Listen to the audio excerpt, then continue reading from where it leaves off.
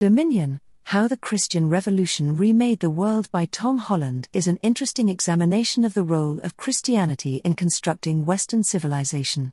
The book examines Christianity's effect from its beginnings in ancient Rome to its current impact on culture, ethics, and politics. According to Holland, Christianity substantially reshaped Western ideals and institutions, leaving a lasting imprint on the world.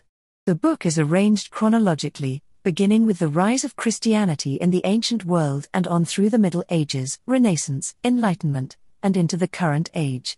Holland follows the evolution of Christian ideals and their effect on Western civilization throughout. One of the key claims of the book is that Christianity changed old Roman and Greek ideals and institutions. Holland, for example, illustrates how Christianity undermined the ancient world's acceptance of slavery. He also investigates how Christian ideals about marriage and family changed societal order. Holland also looks at how Christianity helped to establish a new moral framework for understanding human dignity and equality. He contends that the concept that all persons are made in the image of God provides a compelling justification for treating others with dignity and respect. Holland investigates the impact of Christian ideals on the growth of human rights and social justice movements such as abolitionism, feminism, and civil rights. Holland presents instances of how Christianity inspired art, literature, and music throughout the book. He demonstrates how Christian ideas and symbols emerge in some of Western culture's finest creations.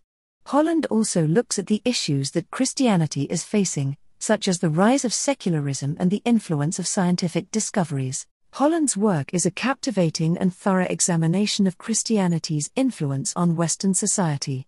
He offers a sophisticated and thought-provoking look at the religion's continued legacy. The book is well researched and draws on a variety of sources, such as historical records, literary works, and art. One of the book's highlights is Holland's exploration of the complexity of Christianity's effect on society. He does not shy away from criticizing Christianity's negative aspects, such as its participation in the persecution of non-Christians and its cooperation in colonialism and slavery. Nonetheless, he also emphasizes the good aspects of Christianity's influence, such as its contribution to scientific and technological growth. The book's examination of Christian doctrines and their influence on Western civilization is especially enlightening. Holland demonstrates how Christian ideas like forgiveness, compassion, and human dignity formed Western civilization. He also demonstrates how these notions have been tested and reinterpreted throughout time. In conclusion, anybody interested in the history of Christianity and its influence on Western society should read Dominion. The book is suitable for readers with a general interest in history and religion, as well as specialists in both subjects. Holland's nuanced and insightful approach to this complicated issue offers a useful perspective on Christianity's enduring influence in the modern world.